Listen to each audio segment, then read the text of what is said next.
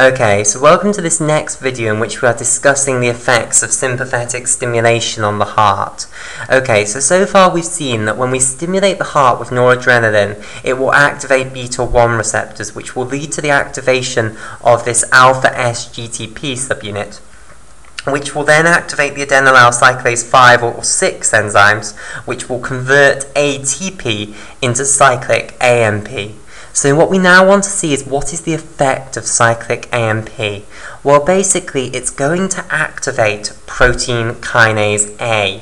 But protein kinase A is a more complicated topic than you would think, because there are two types of protein kinase A.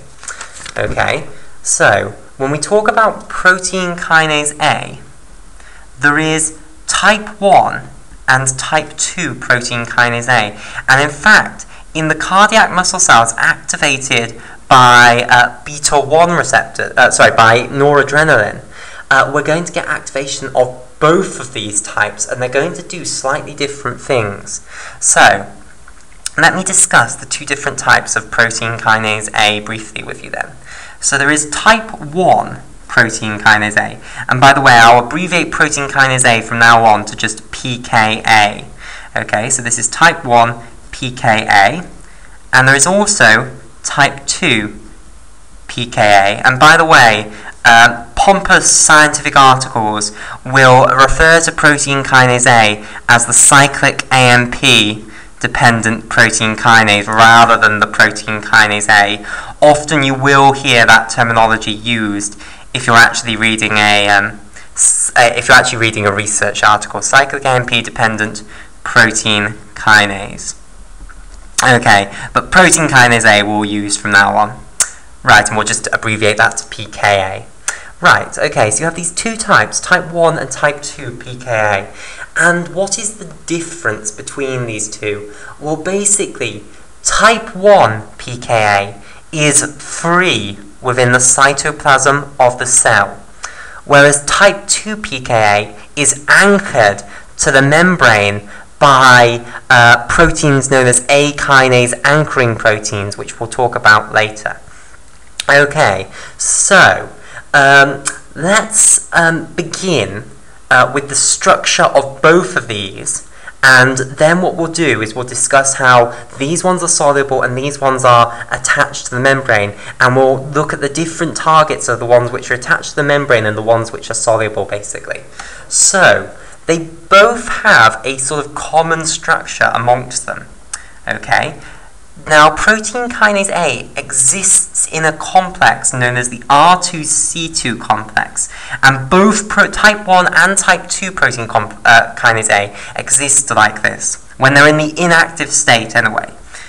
So the R2C2 complex, I will draw as a cartoon like this. Okay? Right. So, what you have is you have two regulatory domains. 1, 2.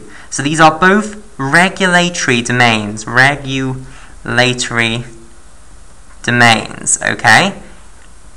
And they are dimerized together, so you have two regulatory domains. That is the origin of this R2 here. So these are regulatory domains, okay? And this is getting a little bit difficult to draw. So this is a regulatory domain, and here is another regulatory domain outlined in blue here. Okay, and each of these regulatory domains, it has these two binding sites for cyclic AMP. So this is one regulatory domain here, and this is this is the second regulatory domain. So they're dimerized together here. Okay, and each one has two cyclic AMP binding sites. So these little holes, these are for cyclic AMP to bind.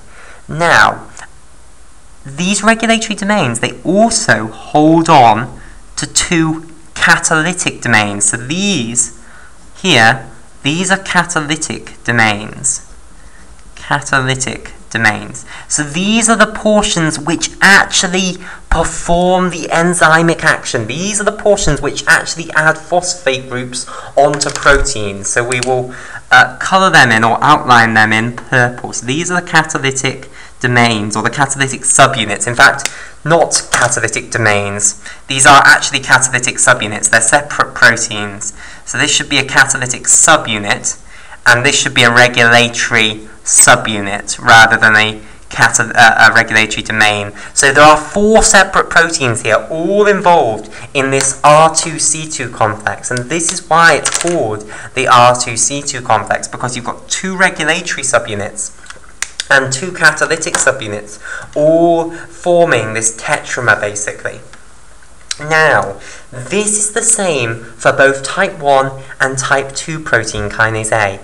And in type 1 and type 2 protein kinase A, the catalytic subunits that are in these R2C2 complexes are exactly the same. So the catalytic subunit does not vary between type 1 and type 2 protein kinase A. So the actual activity of these catalytic subunits, i.e.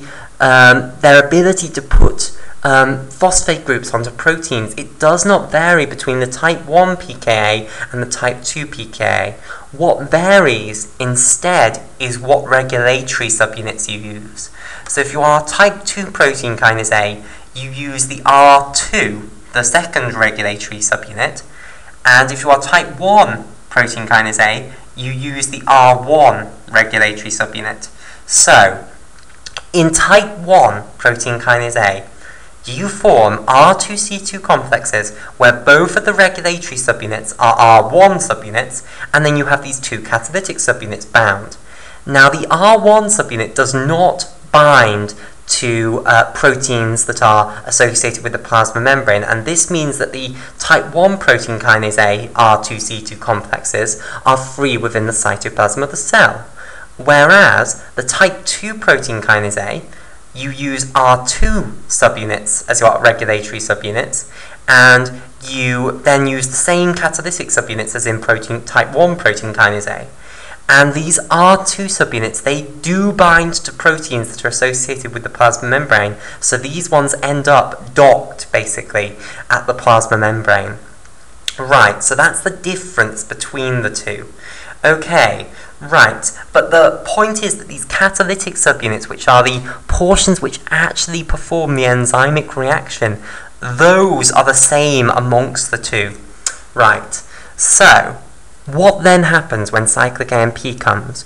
When cyclic AMP comes up to type 1 or type 2 protein kinase A, what's going to happen is that if we represent cyclic AMP as a little orange ball here, so this is the cyclic AMP as a little orange ball.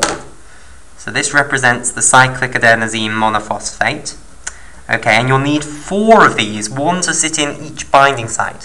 What will happen is when the cyclic AMP comes and binds in these binding sites of the regulatory subunits, it changes the conformation of these regulatory subunits. Okay, so let's now draw the other one. So here are these 2 cyclic AMP binding sites, and you've now got 2 cyclic AMP molecules bound, 1 in each of those cyclic AMP binding sites. So, if I draw in blue the regulatory subunit of protein kinase A, whether it be a type 1 or type 2 regulatory subunit, the change is pretty much the same, or at least the outcome of the change is the same. Whether the actual conformational change is the same, I don't know, but the outcome is certainly the same. So we'll show it the same as far as this cartoon is concerned. So now I've got these 4 cyclic AMP molecules bound in these cyclic AMP binding sites here. And what that is going to cause is it's going to cause the release of these catalytic subunits from the regulatory subunits. So off come the catalytic subunits here in bright purple. Okay, so when cyclic AMP binds to the cyclic AMP binding sites on the regulatory subunits, the regulatory subunits change conformation and release the catalytic subunits. And this is something I should have stressed ages ago when I first introduced this structure. The catalytic subunits are inactive when they are bound to the regulatory subunits. So in this R2C2 complex, the catalytic subunits are doing nothing. They are not phosphorylating any sort of protein. Once they have been released, however, these two catalytic subunits are going to be active, and these are now going to go off and add phosphate groups onto proteins and lead to the downstream pathways of protein kinase A. Now, the main difference then between the type 1 and the type 2 protein kinase A is that the type 1 protein kinase A is just free within the cytoplasm because the R1 regulatory subunit doesn't bind to these proteins at the plasma membrane. Whereas the type 2 protein kinase A, they are bound to proteins which themselves are bound to the plasma membrane, so they are associated with the plasma membrane.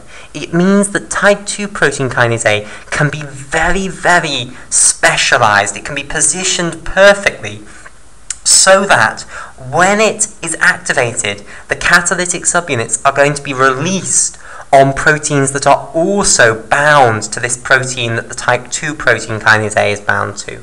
Okay, and we'll discuss this more. We'll give specific examples of this, and we'll talk about these proteins which type 2 protein kinase A is bound to in the next video. But the point is that when we stimulate a cardiomyocyte with noradrenaline, both of these types of protein kinase A are going to get activated, and both are going to have downstream effects, but their targets are quite different basically. So, and it's because these ones are targeted, they are basically positioned next to the proteins that they are going to phosphorylate, whereas these ones aren't. Okay, and we'll continue this discussion in the next video.